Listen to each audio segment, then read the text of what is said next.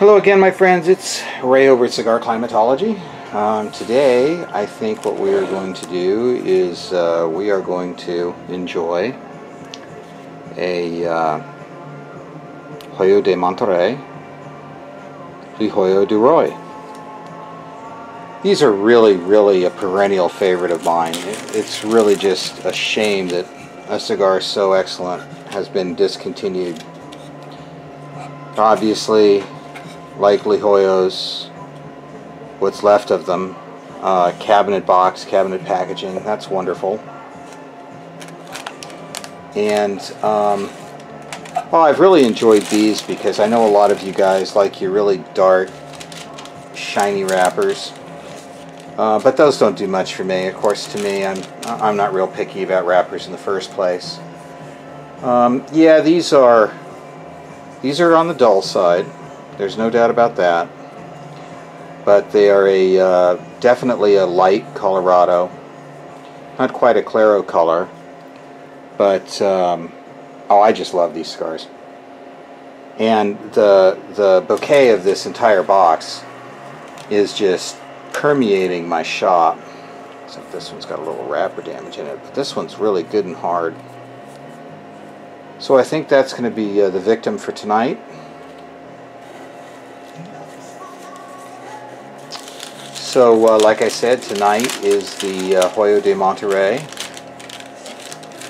Le Hoyo series, and it is the de Roy. These are SUA E&E 01s. I have an affinity for 01 cigars. I know a lot of people don't like them or stay away from them because they think they're plugged. Well,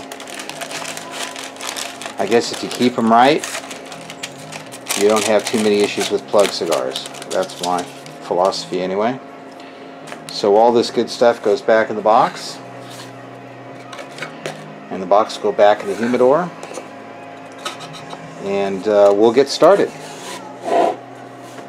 Thanks for joining me. Hello, my friends. Ray again over at Cigarclimatology,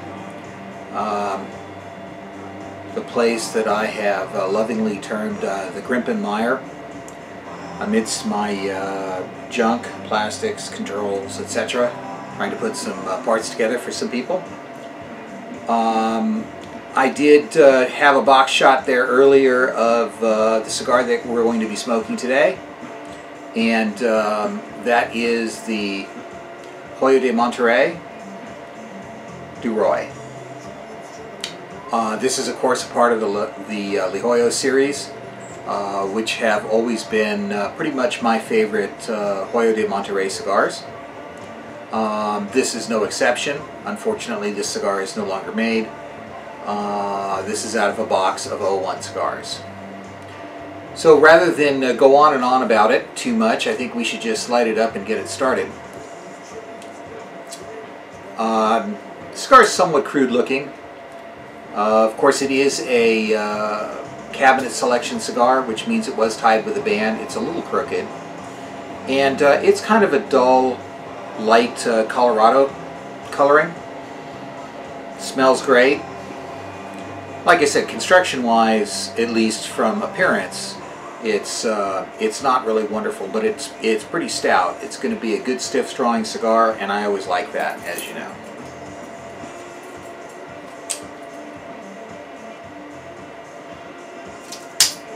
So off with its head.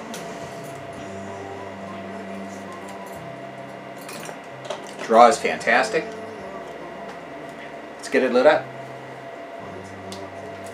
I want to get this started because I got to get back to work. Nothing like being able to smoke a fine cigar while you're working.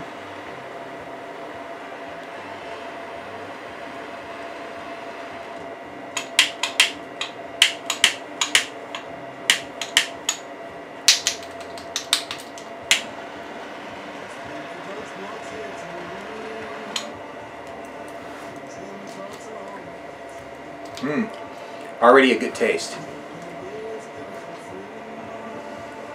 Candied cherry.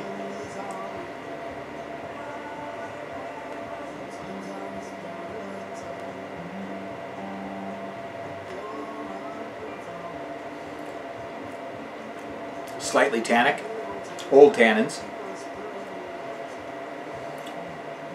Got a little grit. Should never be in a hurry to light up. But I haven't had one of these cigars in, probably at least about a month. They've always been a big smoker for me. I still have several boxes of them left, thank goodness. And they've always been wonderful cigars.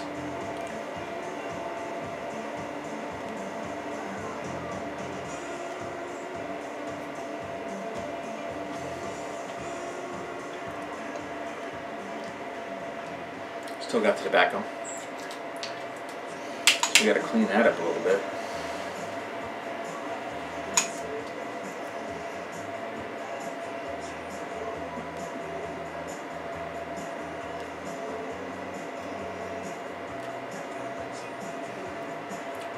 Great drawing cigar. Not a lot of smoke. That's fine with me because the cigar tastes fantastic.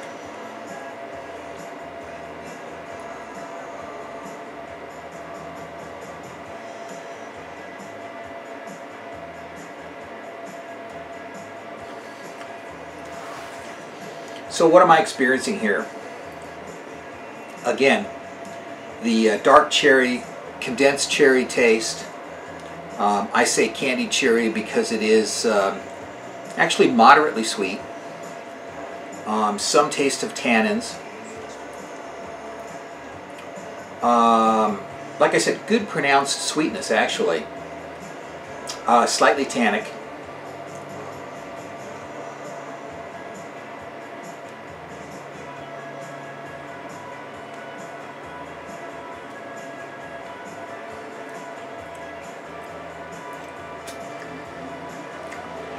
No real oils to speak of.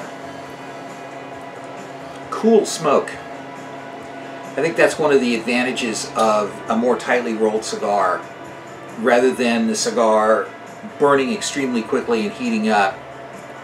At least my experience is that many times they're very cool smoking cigars. And this is no exception. There's literally no heat in my mouth whatsoever from the heat of the foot. Again, it's like drawing basically cool air versus hot smoke. The cigar's plenty hot down here at the foot, so that's not an issue. But it does cool down quite a bit on its way through the cigar.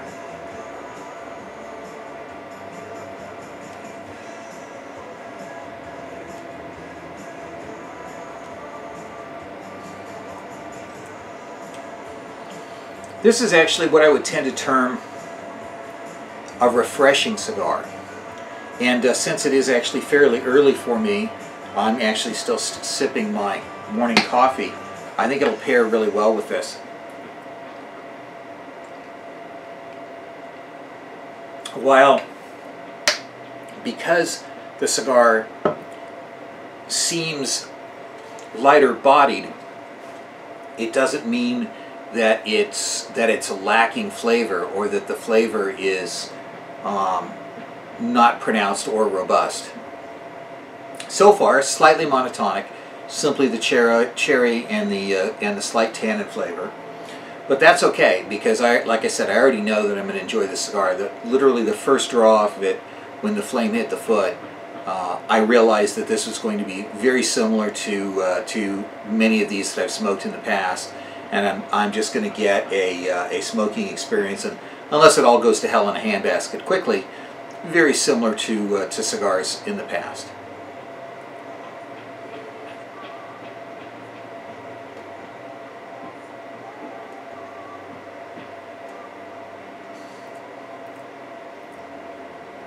Great. Now a hint of almond and a little bit more complexity. Just fantastic, and actually the finish with the coffee is very good. It does not seem to add any coffee flavoring to the cigar. I can clearly distinguish between the two, but the combination of the two is very good. Of course, I do drink my coffee with a sweetener in it, but with no cream. And since it's out of a French press, it's with a lot of coffee. My coffee is fairly strong. Basically the same that I like my cigars. I like to be able to taste whether it's the coffee or tea or the cigar or apple juice. I like to be able to taste whatever it is that I'm consuming.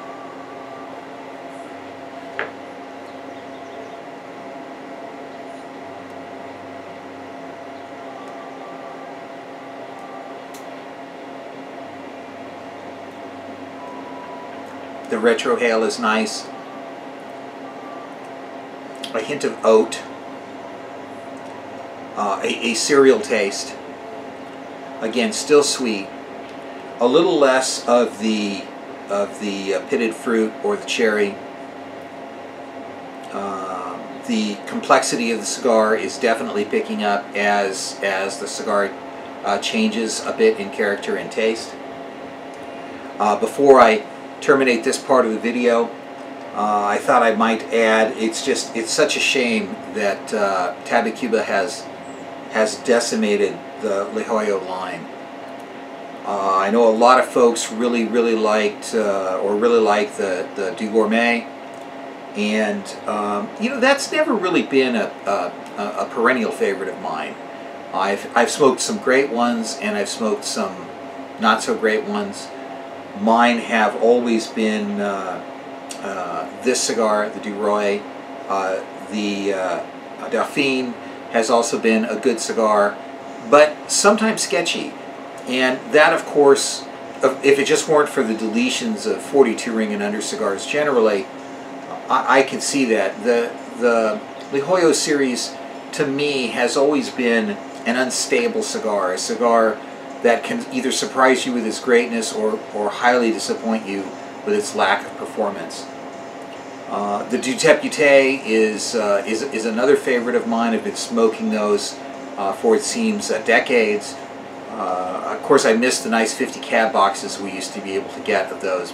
I used to smoke a lot of those. I've actually smoked several of them at a time when I'm just in the mood for the flavor of that cigar and I'm looking for something longer, and I'll just let the first one go out and go to the next one, let that one go out and go to the next one.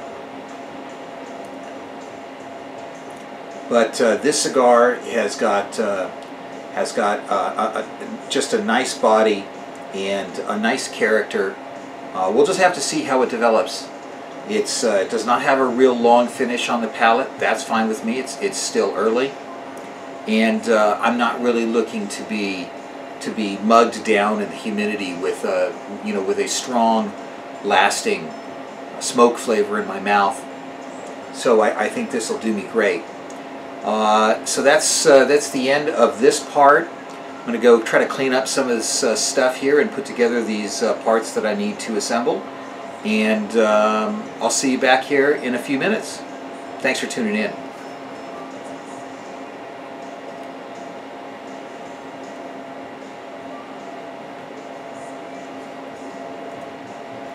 Very good.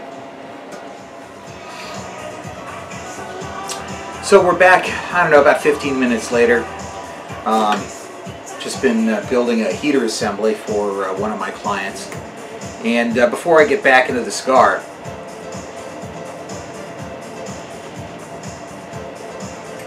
I have to say, there is nothing more maddening than going to the computer and having it say, yes, you have 10 more of those.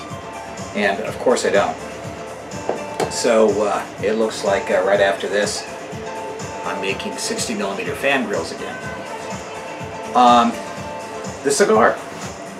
The cigar has moved from that candied cherry profile to more of an oaty cereal profile, which is very nice.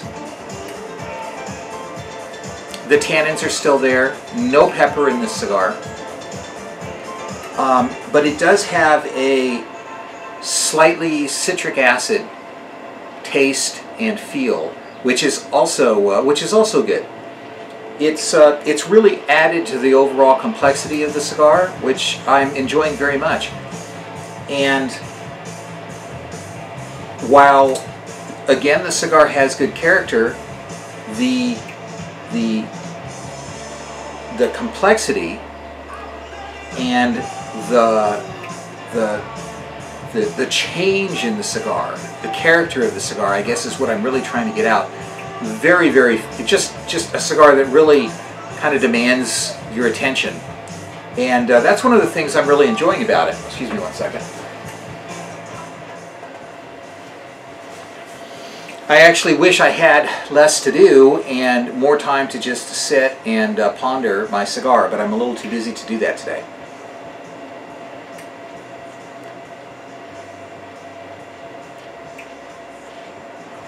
Much more smoke than original. The cigar has opened up, and it's quite a bit softer down here at in close proximity to the heated area, to the foot of the cigar. Again, which is fine. This area is actually extremely hot, but the area that I'm touching is very pleasant.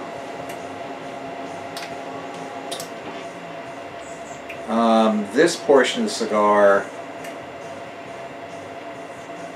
right here is actually reading almost 300 degrees Fahrenheit.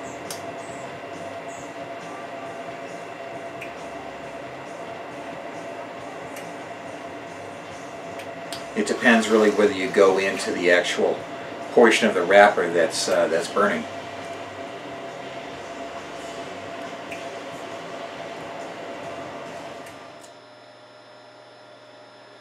So now that it's quieted in here a little bit, I just had my compressor running a few minutes ago, and it's not easy to talk over. Excuse me. Again, the cigar has just dramatically changed.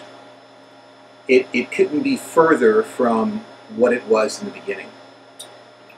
The taste of fruit is back, this time a dried apple, and a hint of cinnamon. Of course, a lot of people associate apple with cinnamon, but I do often taste cinnamon and almond in cigars, so that's fairly common for me. Cherry is gone, tannins are gone, hint of sweet is still there, very, very slight though, very slight. Oaty still, if I didn't mention that already. And again, the personality of this cigar has just been fantastic.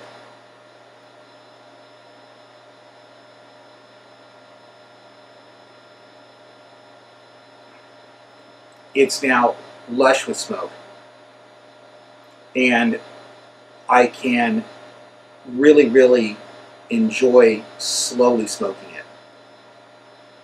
In the beginning, as you recall, there was not really a lot of smoke, but plenty of flavor.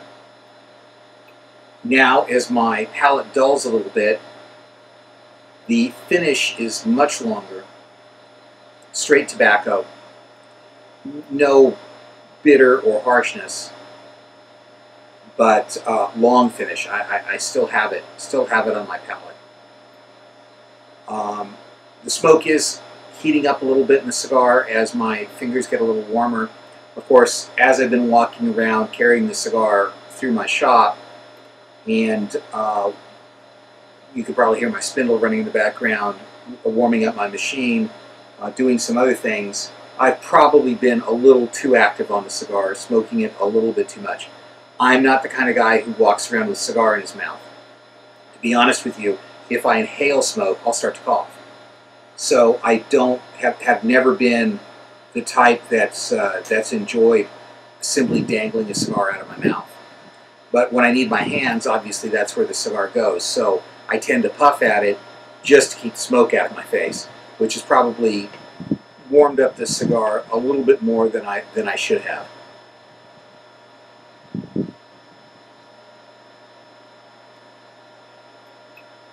The good news is that even though I've done that, I haven't ruined the cigar. And that's one of the things I'll probably attribute to storing the cigar more dry in the first place. Again, that's just, I just proffered that. That's speculation on my behalf. The cigar has been excellent.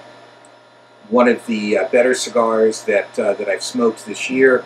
Probably not really up there with the Grande de España that I smoked last weekend, or a couple of the Diplomáticos that have just been off the charts good. But this cigar has certainly been excellent.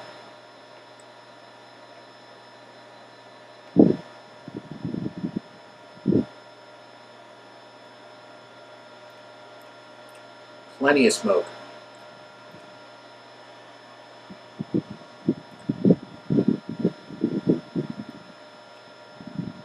A hint of bitter.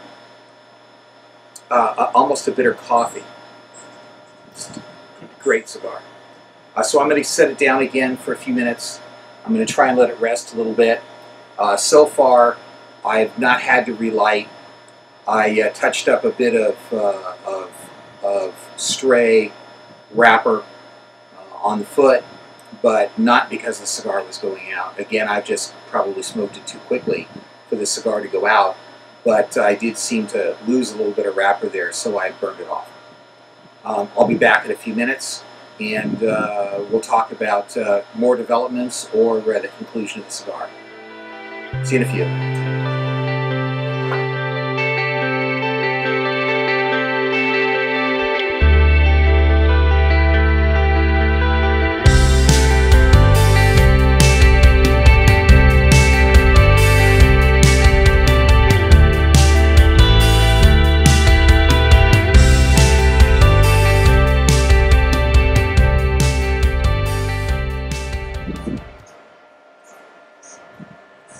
So before I get into cutting parts, I think what we're going to do is just wrap up this review video. Again, nothing better than drawing and making humidor parts while reviewing and enjoying a wonderful cigar, and this has been a wonderful cigar.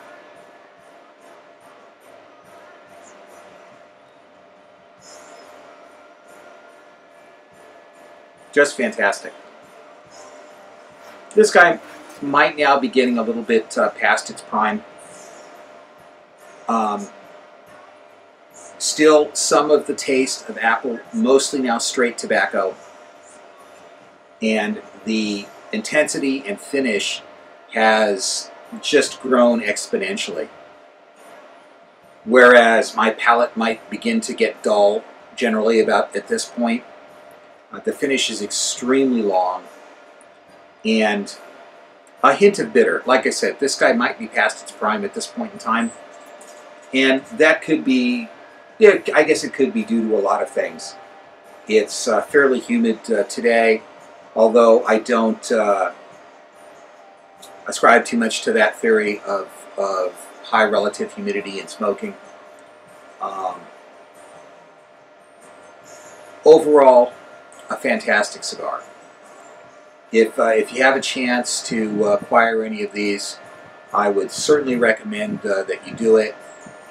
Despite just being discontinued and hard to get, they were a bargain at one point in time in history because, of course, the Corona size, I do believe these are Coronas anyway, and or the 42 ring size to say the least, and the fact that they were the Hoyos.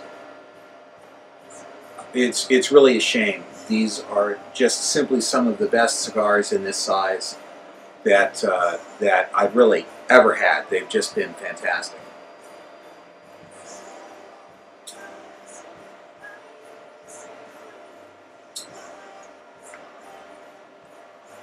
I think I'm going to hang in there a little bit longer with it.